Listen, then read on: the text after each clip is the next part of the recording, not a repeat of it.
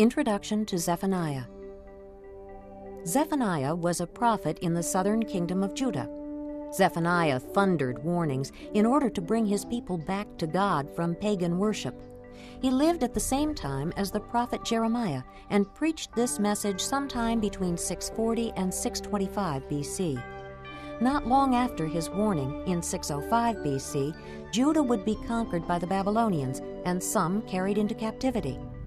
Zephaniah told of this judgment and tried to support the spiritual reforms of King Josiah, but it was too late to stop the coming destruction.